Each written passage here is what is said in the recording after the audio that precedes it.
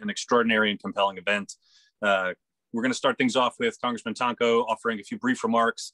We have some honored guests that we'll be going to for some introductions, and then discussion to follow as a standard with our Faces Up series.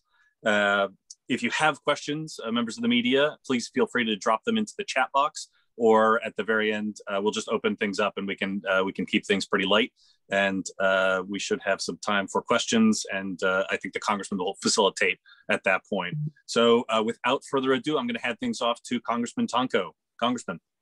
Hey, thank you, Matt. Good morning, everybody, and thank you for joining us, because we have some very powerful messages that will be shared by families today. Individuals whose children are affected by rare diseases. And suffice it to say, these families are tremendously courageous, most loving, and have shared with us their journeys, and they've become the inspiration for legislation that I've introduced. First, let me just welcome our guests, and then I'll explain our legislation. We have joining us from the district, three individuals. We have Melissa Goetz, whose daughter Juliana has been diagnosed with FCS, and I will let them define to their whatever measure with the media what the FCS and other rare diseases are all about. So that is Melissa Goetz with her daughter Juliana.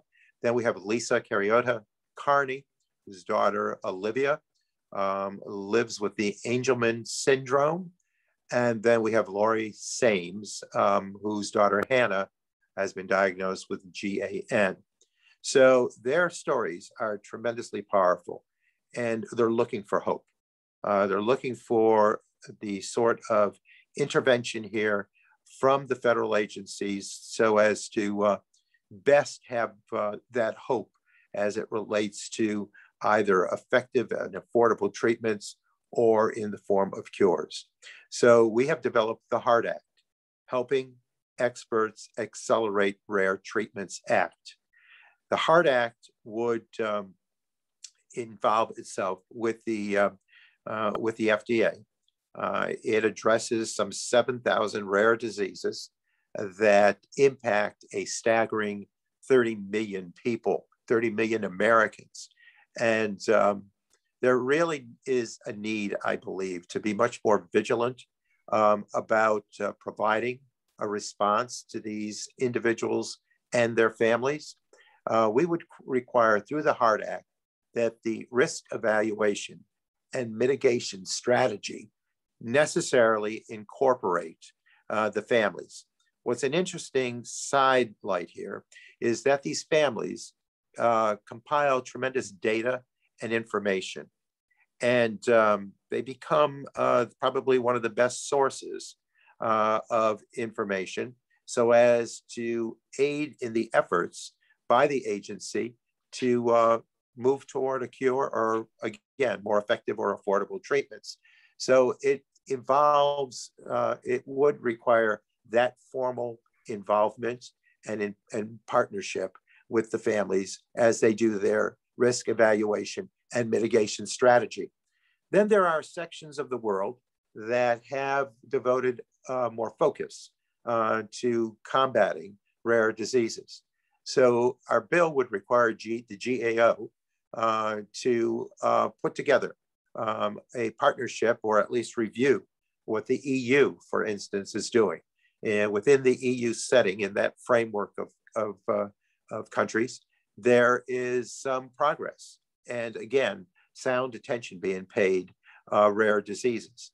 So we would require that review with the EU be ongoing, and that there be formal reports on an annual basis as to the progress or what the annual experience has been that's shared by FDA.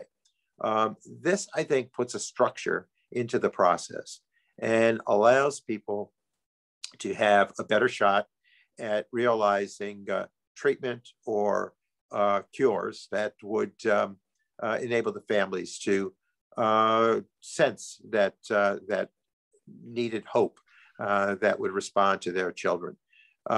This action, this HEART Act, is perhaps some of the greatest progress to come in some 38 years since the Orphan Drug Act had been passed, which began the first focus on rare diseases. But I think we must and we can do better.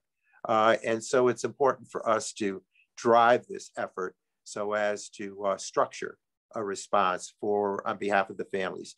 Again, their testimony, their stories related to us are very powerful, powerful sentiments that enable us to be a more sensitive bit of federal government that would take to heart and mind their struggles and truly work in the best and most effective way for progress.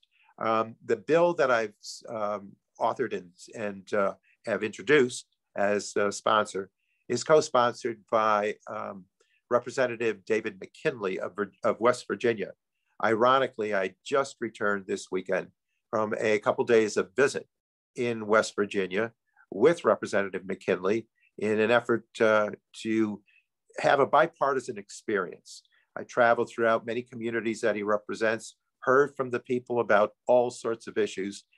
He is the ranker on the subcommittee that I chair, the Subcommittee on Environment and Climate Change. And it's our effort to try and build stronger relationships so that we can be more productive in Washington. So it's ironic that he is our co-sponsor on this legislation. And I thank Representative McKinley for that partnership. With that, I think it's so important that you hear from our guests. They can give you the real sense and the spirit and the heart of what drives this legislation. So Melissa, why don't we start with you? Melissa is also co-president of the FCS Foundation, which she has put together in order to have that support that's essential. And again, she's here speaking to the needs of her daughter, Juliana. Melissa? Thank you so much. Thank you for putting this together and for allowing us to share our story. It's so meaningful for us to be able to do that. And I just want to say thank you first and foremost to you, Congressman, and to your staff who have been so supportive of the FCS Foundation and our experience with the FDA and this legislation since day one. It means so much to us, and it gives us so much hope that there is progress that we can make, and we really appreciate that. My pleasure. My daughter Juliana was born in 2012, and in 2013, we were in the hospital. She had a liver infection, a kidney infection, and pancreatitis, and her triglycerides were 28,000. So for reference, triglycerides should be around 500. Her blood was bubblegum pink. So we found out then that she had this ultra rare disease. It's 1 in a million, called FCS. And as most mothers do when their children are diagnosed with anything, they do a deep dive into whatever research they can find. And there was nothing. There was no supporting community. There was no research. There was nothing. And it felt very alone and isolating for a very long time, until I met my co-president, Lindsay, in 2015. And we met, and it, finding that community is so life-changing. And that's how we started the FCS Foundation. So there is currently no treatment for FCS. There was a potential drug that went for review with the FDA that was not approved, which sort of sparked this conversation for us and the importance of this legislation. Once we realized this was not an isolated FCS issue, that a lot of rare disease groups were coming up against this, trying to get drugs approved within the FDA, we realized how important this was. And, it's really just about understanding the rare disease community. I think the FDA does a really great job, and we really look forward to having a great working relationship with them. But we think that there's just some things about rare disease that are unique. Small sample studies can be hard, and finding patients to enroll in studies and understanding what rare patients are willing to do for risk benefit. That's different than it's going to look for the larger community.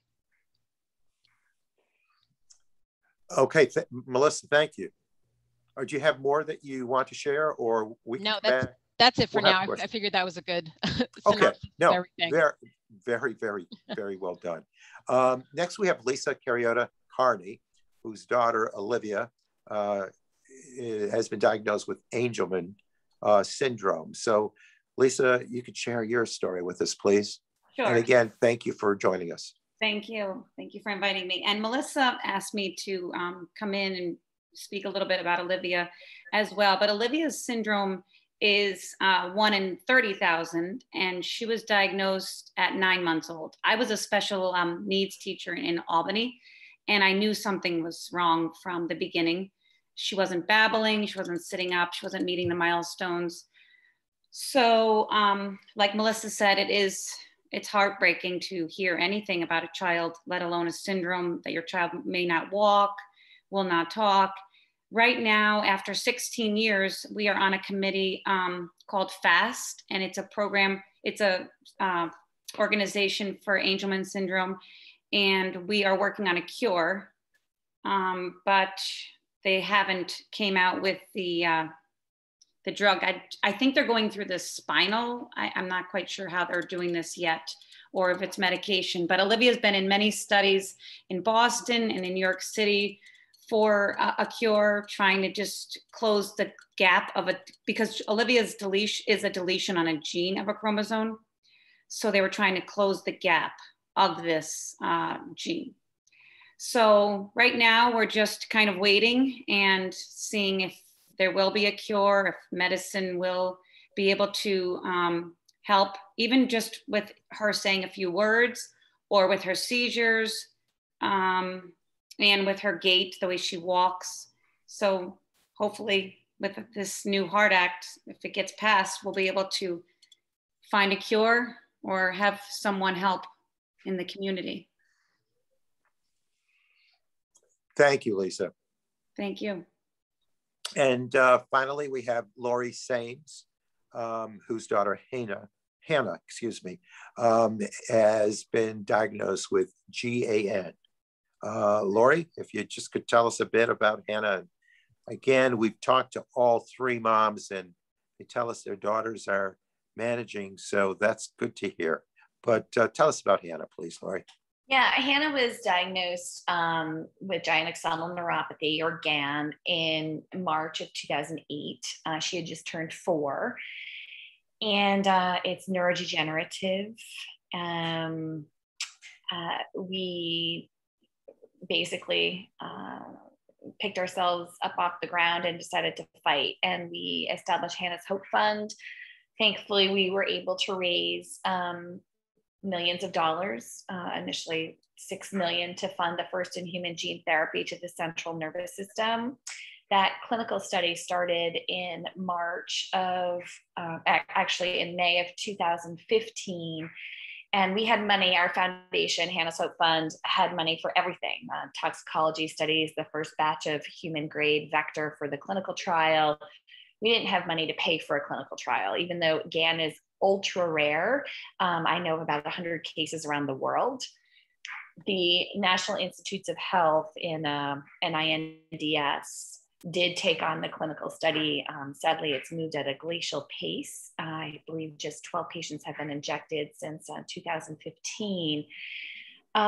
So, you know, we are using the Bayesian method of biostatistical analysis. So when you have such a small patient sampling, and ethically, you can't do a first in human gene therapy clinical trial with a lumbar puncture in kids with a placebo arm. So thankfully, there was a great rational approach to that. So the kids' data pre-treatment, taken at different intervals as the disease progresses in a natural history study, those data sets are compared to the post-treatment data sets.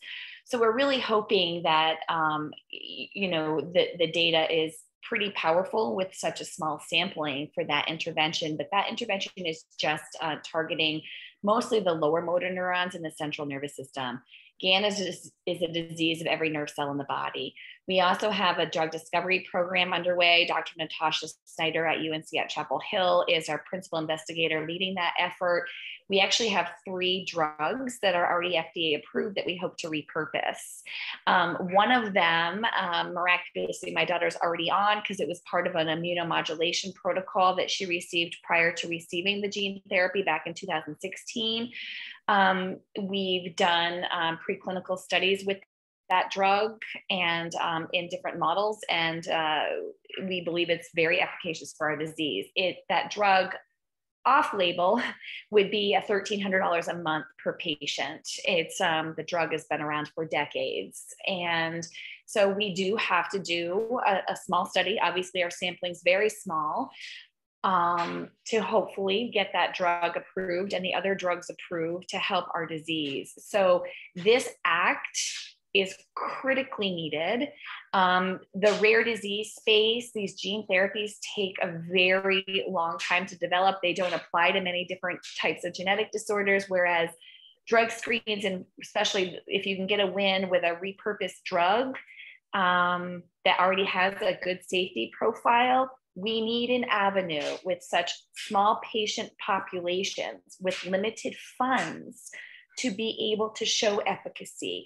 And without a placebo arm, we don't have the numbers for a placebo arm. We need to take those patients' pre-treatment data sets and compare them to those post-treatment data sets, and a rational approach to looking at what risk benefit is for the ultra rare, because it's far different than what these drugs are used for. Less severe, much less traumatic, popular diseases that they were originally approved for.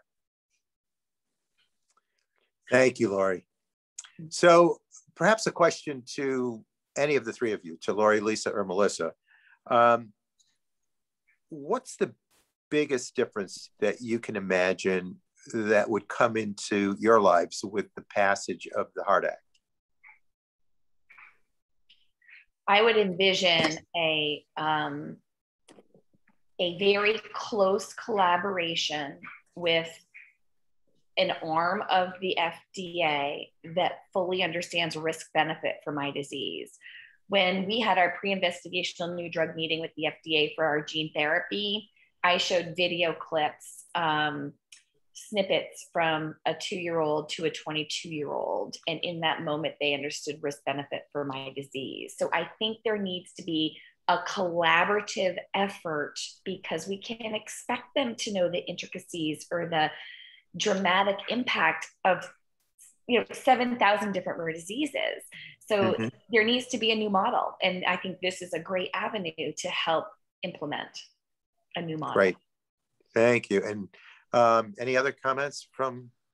I think to echo exactly that, when we went through the process with the FDA for the previous drug, we did the patient-led meetings, we participated in the advisory committee hearing, but there was still sort of a disconnect between their understanding of what it truly meant to live with this ultra rare disease. And at one point in the advisory committee hearing, one of the risks was low platelets. And they said, well, you're just substituting one thing for another, meaning low platelets for pancreatitis. And that to me was just the biggest moment where I said, they don't understand our disease, because the risk of low platelets is not the same as knowing our patients are going to wake up month after month in the hospital with pancreatitis. So really being able to have that dialogue with them of understanding what it means to live with a rare disease, and that impact every single day of living with chronic pain or social anxiety and all the things that come with it, that will change what our patients are willing to tolerate in terms of treatment. Anything else? So it's really establishing that dialogue and making certain that awareness is struck as to some of the very detailed and dynamics that could make a difference are understood. So, okay. And so, the fact that many of these rare diseases largely impact children, were you surprised by that fact? The more you began to learn about your own child's situation? Oh, yeah. There was, just like Melissa, there was not an investigator in the world funded to study my daughter's disease when she was diagnosed. It was just unbelievable to me that there's these horrific childhood disorders that just no one knows about them and no one's working on them. It was horrifying. And then when we We held the world's first symposium for GAN less than 3 months after Hannah was diagnosed. We brought Dr. Stephen Gray, a young research associate in Jude Samilski's lab at UNC at Chapel Hill. He came to our symposium to learn about our disease and to see if they had anything going on in the gene therapy center that they thought could impact our disease. And then, you know, maybe 9 months later, we had data and we thought, okay, this could be it. And it was a complete feeling of panic because what was stopping us was money. Thankfully, our community here in upstate New York, they, you know, rallied around Hannah's Hope Fund and helped us raise the money. But yeah, it's isolating and terrifying. And anyone else want to? Well, I think to that point too, you know, it's hard to encourage some of these clinicians and these companies to want to invest in rare disease. Also looking at, you know, having been through the process, looking how difficult it can be to prove with a small sample study that a drug is effective. You know, these are companies, you know, and I'm not, they're looking to make money by developing these drugs, you know, and that doesn't offend me. But I think it's difficult for them to want to commit to these small populations when, you know, you look down and there's so many, you look down the path and there can be so many potential hurdles because there isn't an understanding of how important it is that these drugs get approval, assuming their efficacy and their safety and all of those things. Right. And just how easy or how difficult is it to find the right treatment for these diseases? It's very difficult. I mean, it's harder than finding a needle in a haystack. I mean, the underlying disease mechanisms of all of these are usually quite unique. The hope that, you know, we have is we find a drug that will, for example, enhance axonal transport.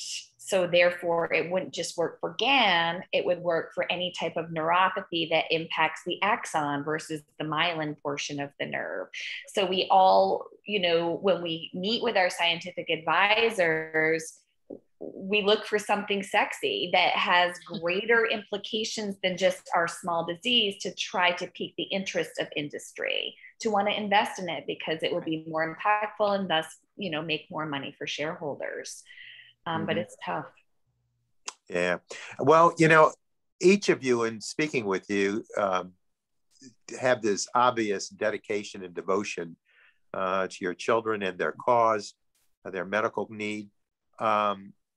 And obviously the accumulated information and data that you routinely compile becomes significant in that equation for success. But something like this, what does the promise of new treatment mean to your families? Obviously, you're wrapped into this totally, but what can you put into words what it means? I think for us, it means hope, you know, because for me to be able to talk to Juliana and to tell her, she recently started to experience one of the side effects of the disease, which is xanthomas on her body. It's basically the fat in her body is trying to find somewhere to go. And so we were talking about it and I'm like, you know, we're working on it. We're working on these clinical trials and we're working on finding something.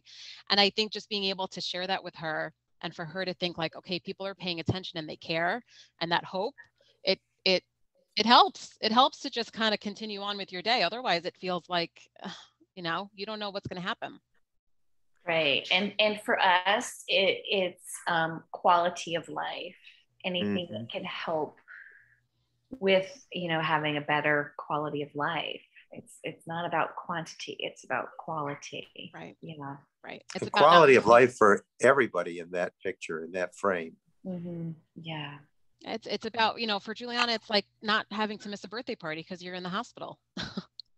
you know, things we take for granted. Yeah. And if there were a message that you would share with members of Congress, with my colleagues, what would it be? A message on behalf of those families and certainly the children living with rare diseases. I would say that in terms of why this bill is so important, the FDA is doing a good job. They're doing the best that they can, but this is a real problem that exists, and that it's something that we need to look at and work on and be practical about. And that's exactly what I think the 5 points here do.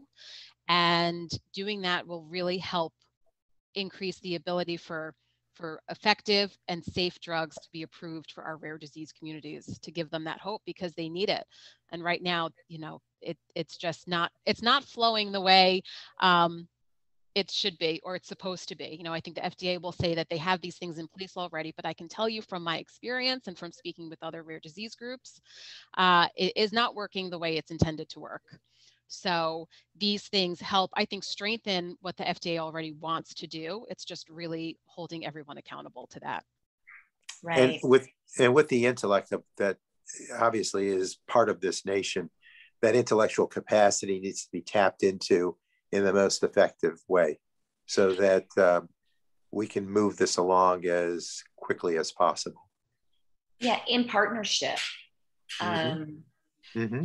I think bioethicists sometimes have tunnel vision and can be very stubborn, and day in the life, just walk in our shoes and these patients' shoes just one day, and you'd have a whole different perspective on risk benefit. And it really needs to be in partnership, because they'll never understand unless they're shown and told, and then they'll appreciate risk benefit for these horrific diseases. I think, you've just highlighted why it's so essential that patients and their families be part of the process. Yeah. That their information, their stories telling is incredibly important, and just the overall compilation of data.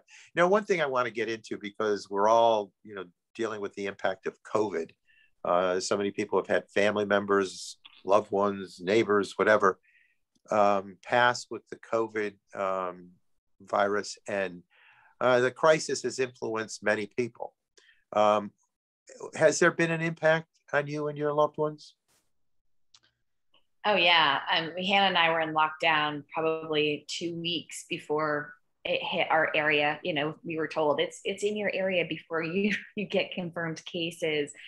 Yeah, that would be horrific for anyone with an underlying condition. So yeah, it completely changed the way we lived.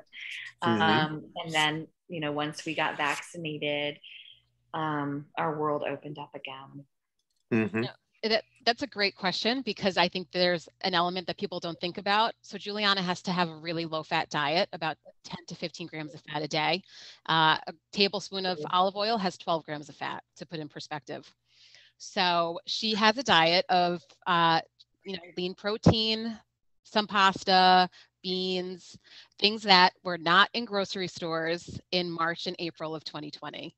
And when I tell you the anxiety that I felt of how I would feed her, because it still makes me upset, things that she could eat, I could not find in the grocery stores. I was having my friends at any supermarket to buy me packs of chicken, beans. And to this day, I still hoard in my basement now, and in our freezer, because I can't just feed her anything, or she'll be sick. And the last place I wanted her to be, in April and May of 2020 was in the hospital, or anytime. But, so there was food insecurity around her rare disease of how am I going to feed her and keep her healthy and not have access to basic things that are in the supermarkets. And I remember thinking, if the people I spoke with at the FDA knew how this felt right now and how terrifying this is,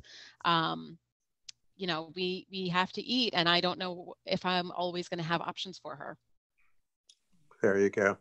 Lori, are you looking to contribute? I think you are. No,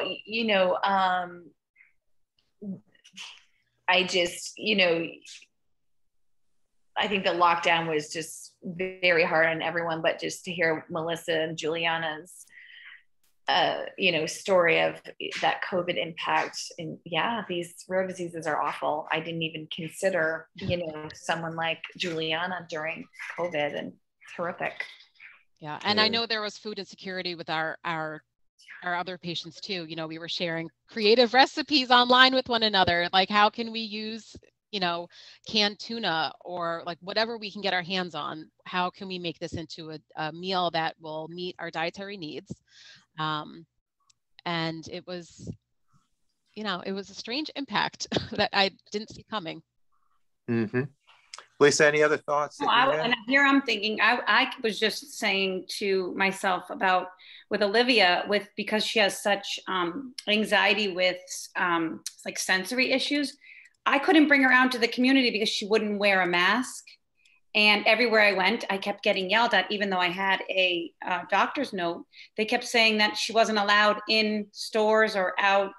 I remember trying to wheel her in a wheelchair through Colony Center one day, and they told me she couldn't come in because she wouldn't wear a mask. So it took me 8 months to finally get her to wear a mask. So simple things like that. Plus, she didn't understand, obviously, what is going on in the world. And she loves to hug people. That's part of her syndrome. So she wasn't allowed to hug, wasn't allowed to touch anybody, wasn't allowed to see our family. So it was definitely a change. Right, and it could result in setbacks, I would think. And right, because of that, you know, the patterns for them may be very important. Right, because they're so set in their ways, and then she wasn't going to school. So, right. So, Matt, perhaps we should see if we have any questions from our media folks. Great. Thank you, Congressman. And thank you, of course, to our participants. If anybody from the media who's assembled here has a question, you can feel free to just unmute yourself and ask away, or again, feel free to drop a question into chat and we'll get to your question. Yes, hi. I have a question. This is Bethany Bump from the Albany Times-Union. I'm hoping maybe Congressman, you can clarify this for me or one of the parents here, but I'm trying to understand, is there currently no avenue for family to provide input or to collaborate with the FDA when it does do this risk evaluation and mitigation, or is it just not given enough weight when they actually make their decisions? I'm happy to.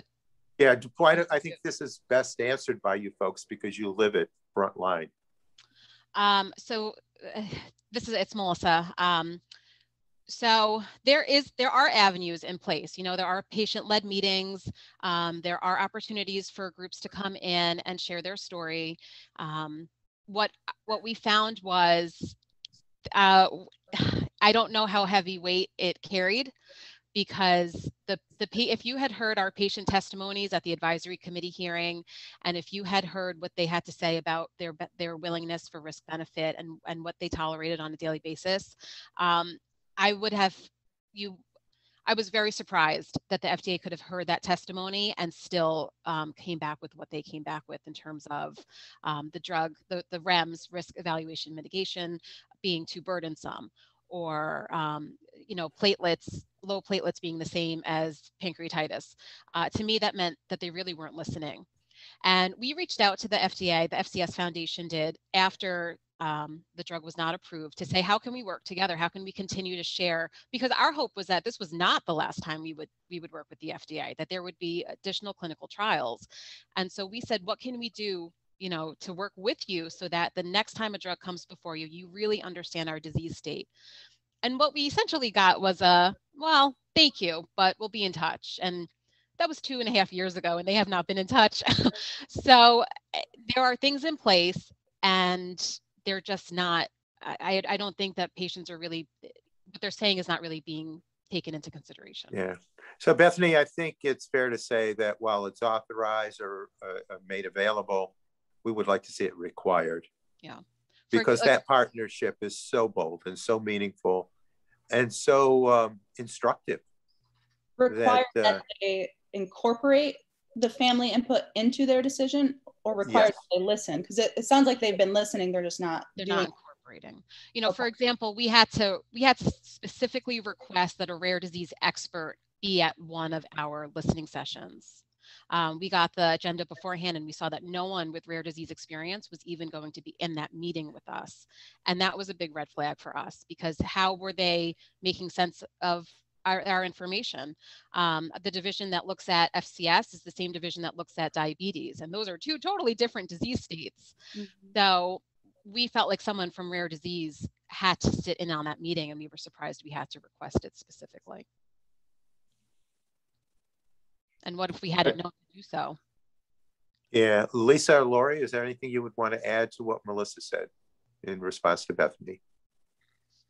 I haven't had direct contact yet with the FDA for a drug other than the biologic that I previously mentioned that's still in, it's the pivotal phase 2 is starting. But I guess it's there.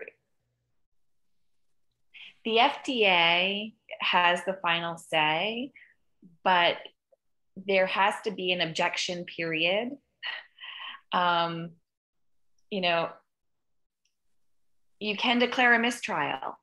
So I think that there needs to be an avenue in this situation, like Melissa has spoken about, where like, you got it wrong on this one, you know, because we're ultra rare and because this is horrific and because the patients are willing to tolerate this, you know, X, Y, and Z. But there's no avenue for that. The gavel's been slammed, and it just, there's no gavel in rare disease. Right. You know, there needs to be an avenue for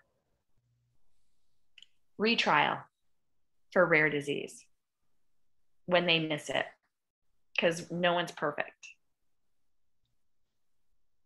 And Lisa, anything? No, because unfortunately, with Olivia's syndrome, there hasn't been a drug per se to help with her syndrome. So I really don't have too much to say about that. Mm-hmm. Mm-hmm. Any other questions from our partners in the media? I do have another, but I can take turns. Matt, do we have anyone else? We have a few other folks here, but I think Bethany, if you want to go ahead with your question. Sure, thank you. So my other question has to do with the piece of this legislation that is in regards to the EU review that this would require. So I was wondering, is the FDA currently reviewing anything out of the EU when it comes to rare diseases, or are they just not doing it on a regular basis?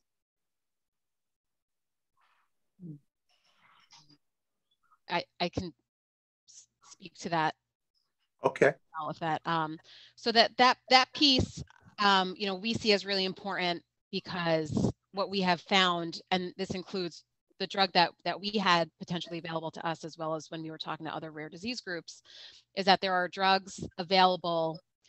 That drug has now been approved in the EU. So our community who lives in Europe has access to the drug that was not approved here in the United States, which is kind of tough, because that means that there are people living with this disease who are getting relief, and then there are people who are not.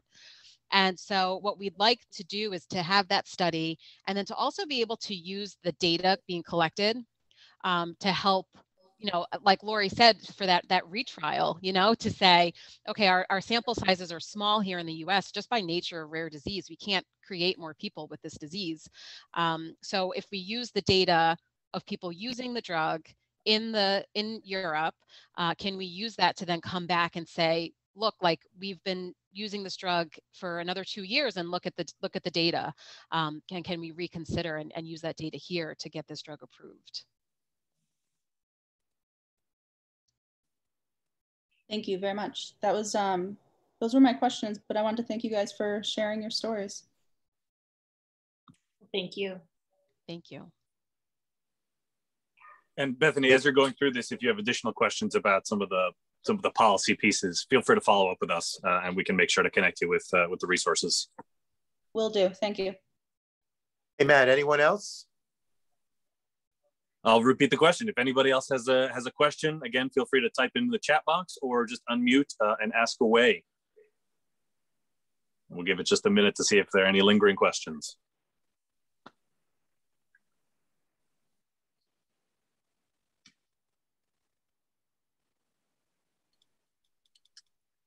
All right, hearing none, as I just said to Bethany, if you do have additional questions or would like to follow up for any additional resources, please don't hesitate to reach out to our team. You can reach me at matt.s@mail.house.gov. Or you can just hit reply to one of my or Rachel's emails. To wrap things up, I'll hand things back to you, Congressman. Okay. Well, before I make any closing comments, do any of our three guests have any closing thoughts that they have? If I can, I know I feel like I'm talking a lot, but as you can see, I'm very passionate about this. This means so much to me, and to Juliana. They see me working, and I love being able to tell them what I'm doing. They want to know why I was dressed up today, because for the last year they've seen me in sweatshirts and whatever. So to be able to tell them what I was doing this morning is so important to me. We would love to be able to let the committee know how important this is, and to see this get passed this year. We've been working since 2018, and we would love to see this get passed, and we would so appreciate, Congressman, if your willingness to talk to Chairman Pallone about why this is so important. And why this absolutely gets passed. So we really appreciate your help. And yeah, my pleasure. I've been so entrenched on the biologic side of biomedical research, and knowing that we need to do 3 trials on, to try to repurpose 3 already approved drugs, knowing that this act could possibly be passed is just bringing sunshine, and hope, and it's critically needed. Thank you. Well, and anything, Lisa, that you wanted to mention? No, I'm just glad I was able to be invited on this committee to see and hear everyone's stories. Sure. And that we're not alone. Look, it's understood, obviously. It's very apparent that, the challenge is great. It's awesome in your lives. And the love that you have for your child, for your children, and the outright devotion and dedication to make a difference just feeds your passion. That's so evident. And my best response to that is to do everything I can to communicate with my colleagues, with Chairman Pallone, with the committee, to make certain that people understand not only the value added here, the hope that we can deliver, but the sense of urgency that wraps this whole issue. So I just thank you for being the inspiration here. Your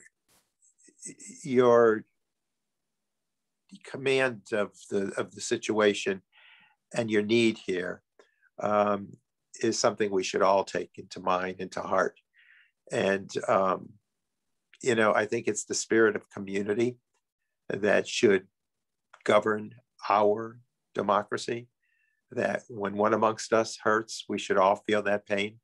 And I think that's when we're at our best. So I thank you for inspiring us to be our best.